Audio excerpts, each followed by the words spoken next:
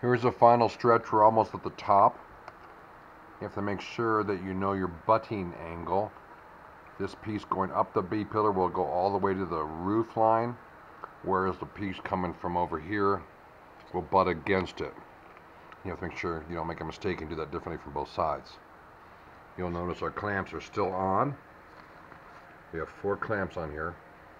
And as we go up, we're going to take these clamps off and put them up here. It can't hurt to have the clamps on too long.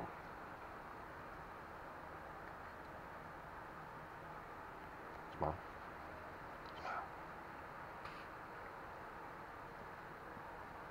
Annie's coming out here to take a look and check on us. What do you think, Annie? Hello? Annie is a black and tan coon dog.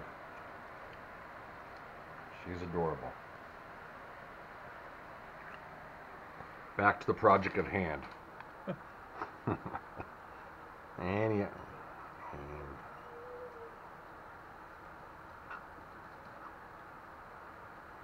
Okay, now we got all the metal done. We're back to second coating on the fabric.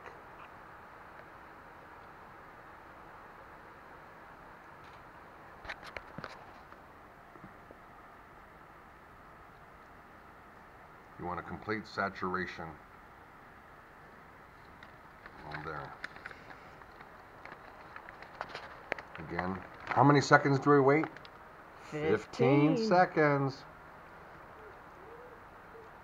Go to your local upholstery store and pick up some of this wonderful yellow upholstery glue. It's fantastic stuff. And here's Annie again. Okay, now we're going to line this up.